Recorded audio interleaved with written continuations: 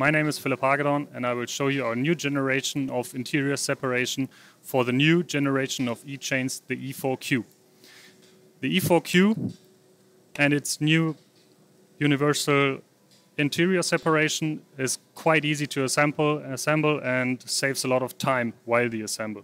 So you just need to open the quick opener crossbar, and to remove the shelves you just need to slide up the slider.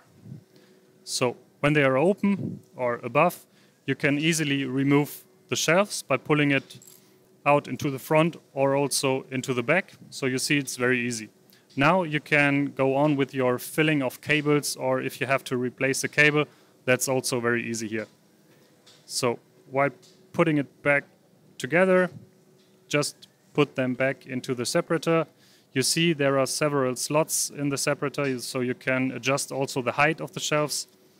And to close it or to lock it again, you just need to put down the slider and you see the shelf is locked on that side.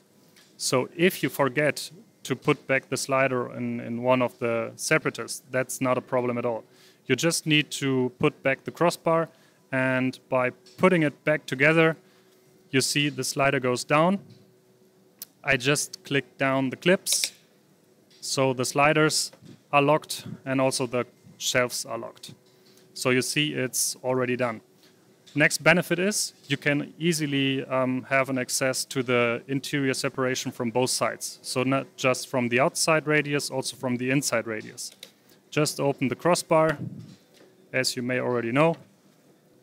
So then pull up the slider and you can remove the shelves.